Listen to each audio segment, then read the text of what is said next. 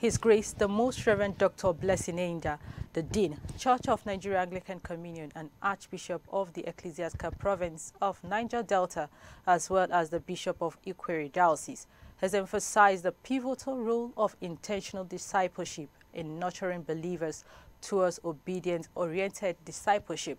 Speaking at a training session organized for provincial coordinators tasked with providing discipleship training, Archbishop Enyindah highlighted the significance of intentional discipleship as a necessary tool for mission and evangelism within the Church of Nigeria. During his sermon, Archbishop Enyindah stressed the importance of continuous learning, building up, training, mentoring, and disciplined church leaders and members. He emphasized the need for individuals to be deeply rooted in Christ and underscored the value of applying the knowledge acquired. Drawing from biblical references, he cited James chapter 1 verses 22, urging Christians to be doers of the word and not just hearers. He emphasized that knowledge becomes meaningful when put into practice.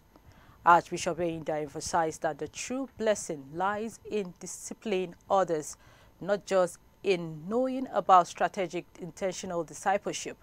He highlighted the Church of Nigeria's need for knowledgeable disciples and emphasized the importance of discipleship efforts being impactful, urging participants to raise disciples who, in turn, will disciple others.